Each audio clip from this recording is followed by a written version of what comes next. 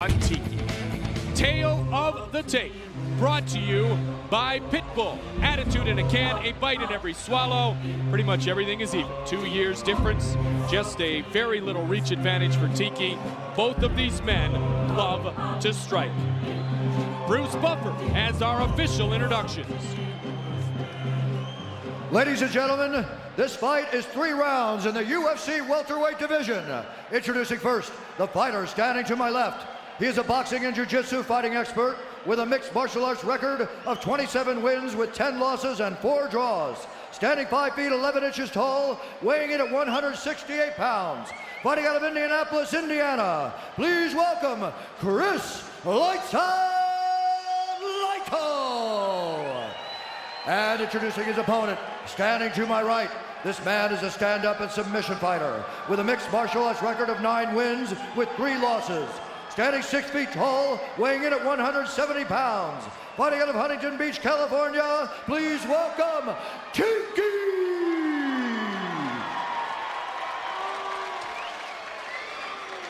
Our referee, Mario Yamasaki, as we get set for a potential slugfest.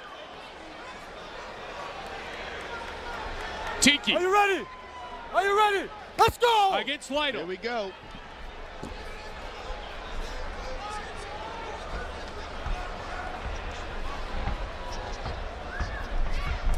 Nice kick by Chris Lytle. These guys look to both be accepting a stand-up fight here.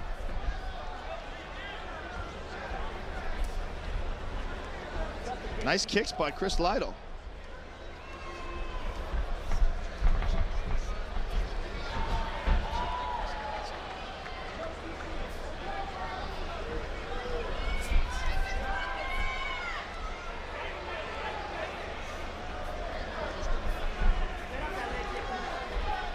Tiki's a little bit short with his kicks from the outside. Nice inside punches. Oh, beautiful leg kick. And takedown. Nice. Very good by Chris Lytle. He's got his back. Don't grab the fence. Don't grab the fence. He's pulling him to the ground. Oh, good job by Tiki, spinning out of it. And he eats a right hand, but delivers a right kick. Spirited action in this first round. Chris Lytle looks very comfortable in here. It looks like maybe he got his octagon butterflies out from his fight with Robbie Lawler. And he's here to show his true skill. Nice leg kick.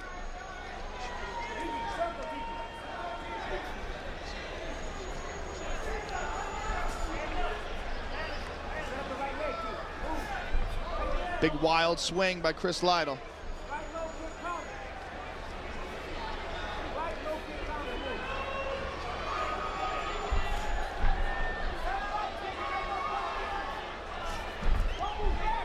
Lytle just reaching in with that right hand.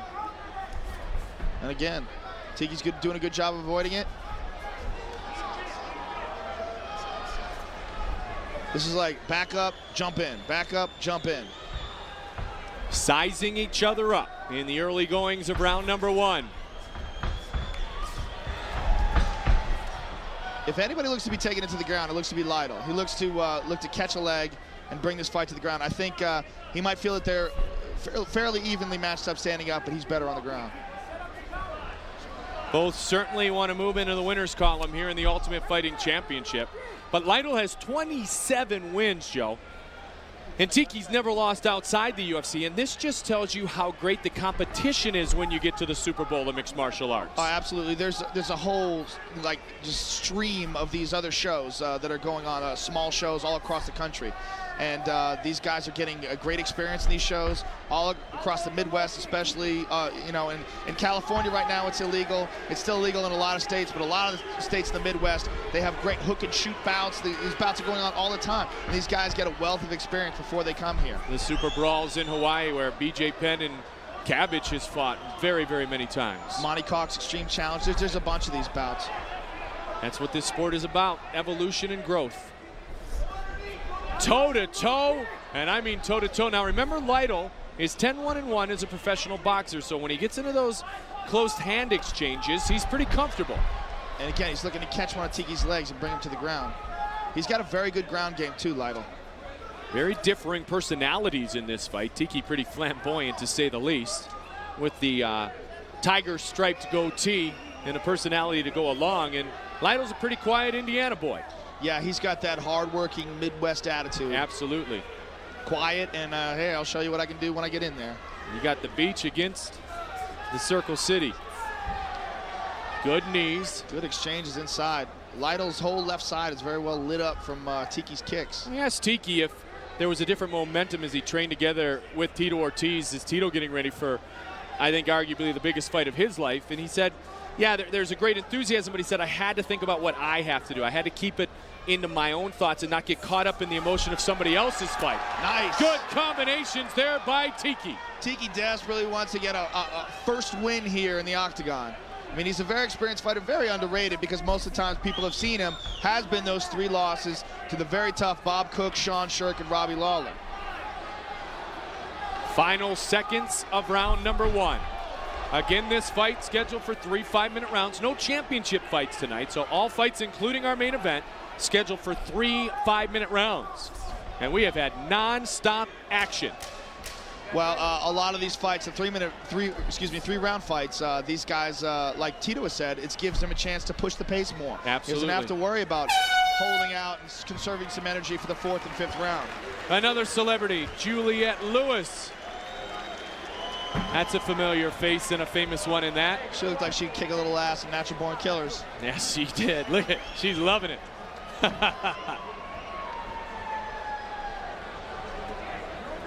Coming up, our main event of the evening. Friendship, finances, film, maybe even fear had entered into the equation of why that man Tito Ortiz would not fight that man Chuck Liddell. Well, forget about all that, because the main event of the evening is on. It is Tito Ortiz and Chuck Liddell, and it is coming up next. Kind of regroup, take another deep breath, and understand that the climax is forthcoming. Absolutely. And what a climax I'm sure it will be. Let's go. Long time coming. Who is in whom's head right now, I wonder? Little exchange at the weigh-ins. I'll tell you, it has gotten good. Exchange on the Best Damn Sports Show, period, on Fox Sports Net. Lots of exchanges of words and verbiage. Nice documentary done by our friends at DirecTV. The talk is over.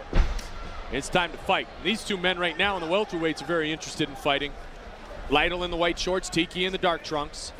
It's been an interesting evolution in mixed martial arts lately, where a lot of the fights have moved to stand-up bouts. You know, it used to be a lot of the fights were won on the ground, but so many of the fights now are dictated by the stand-up fighting. Why do you believe that's the case? Well, you know what? I mean, it's all an evolution. I mean, we saw in the beginning that grapplers could take down a striker who doesn't have any grappling experience and submit him easily. So everybody thought, well, hey, you know, you gotta learn how to grapple. And then once people learned how to avoid grappling or avoid the takedown and stand up, we saw Maurice Smith versus Mark Coleman. Nice exchange by Tiki.